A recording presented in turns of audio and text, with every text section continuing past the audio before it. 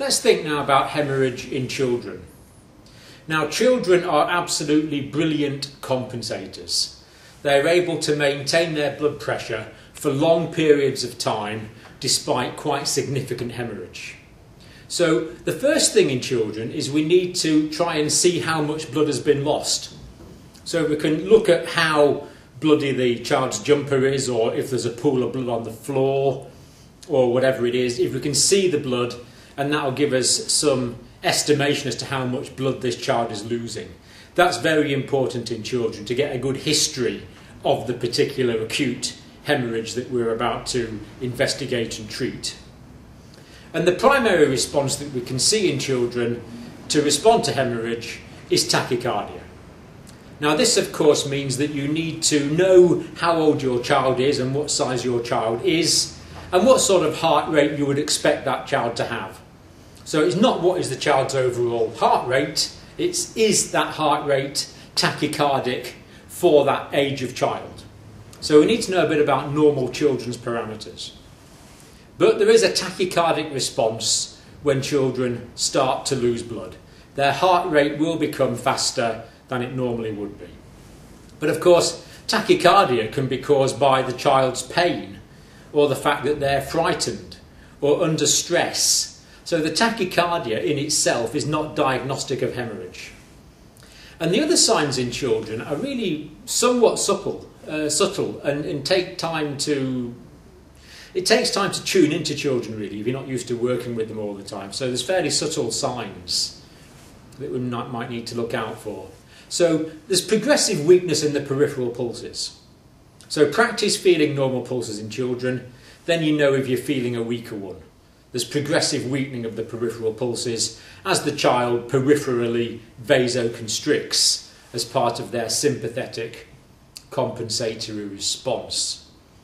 And then in children, as we've seen in adults, there's a narrowed pulse pressure. And this can go down to less than 20 millimetres of mercury in children, indicating hemorrhage, the narrowed pulse pressure, the reduced difference between the systolic and the diastolic blood pressure. And the child will also develop cool extremities. So a good tip is to feel the child centrally, first of all, feel their abdomen or their neck or their chest, and then feel their hands and feet and see if the extremities have become cool. Because again, the cool extremities are indications of peripheral vasoconstriction. Now remember, adults often become cold and clammy.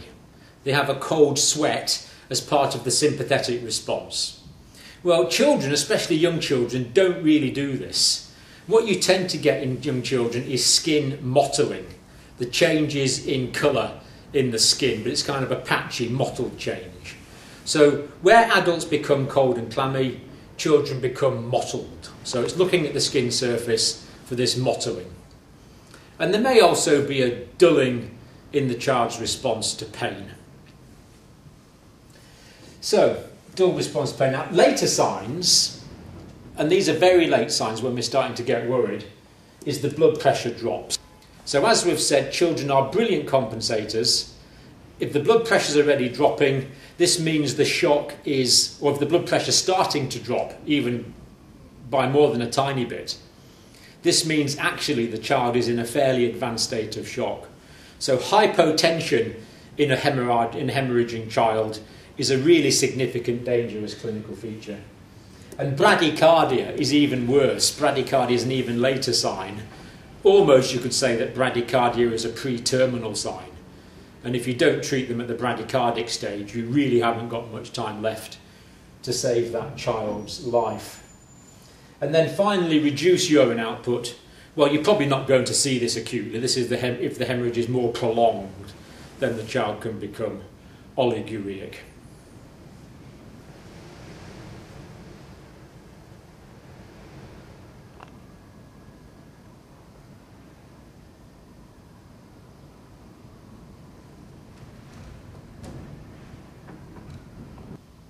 Now I'm just going to sketch out some of the basic principles of management here. And the first thing I want to note is that a child's blood volume is about 80 mils of blood per kilogram of body weight. Now in an emergency situation after a significant hemorrhage, you might not have time or the facilities to weigh the child. So you could use one of these charts where you measure how long the child is and then calculate an approximate weight from that. But a child's blood volume, we would normally say about 80 mils of blood per kilogram of body weight. And after significant hemorrhage, if the child's tissues are hypoperfused and we're getting these compensatory clinical features, then the initial bolus of fluid, and the fluid needs to be crystalloid and it needs to be warmed. So the initial bolus of warmed crystalloid fluid could be 20 mils of resuscitation fluid per kilogram of the child's body weight as an initial bolus. And then of course we need to titrate the response and see what more fluids the child is going to need.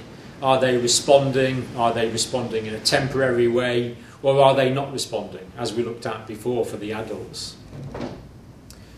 Now in children, the 3-for-1 rule does apply. The 3-for-1 rule does apply, and this means that we might need to be prepared to give up to 60 mils of warmed crystalloid fluid per kilogram of body weight after significant hemorrhage. So be ready to give more warmed crystalloid fluid to titrate according to response.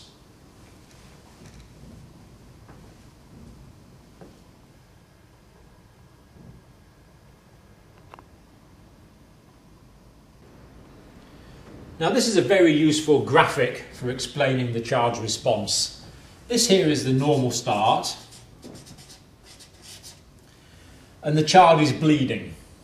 So first of all, we notice that with increasing blood loss, so what we've got along the bottom here is this is 15% blood loss,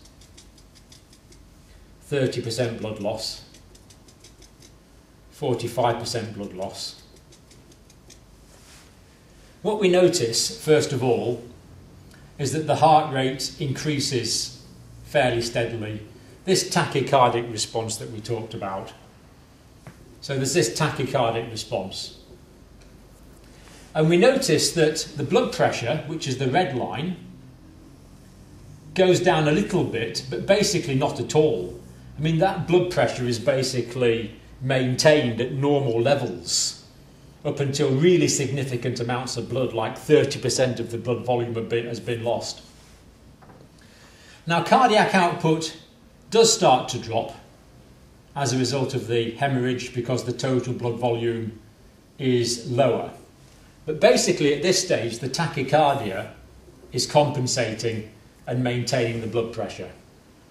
But then when 30% of the child's blood volume has been lost, first of all, we notice that cardiac output declines.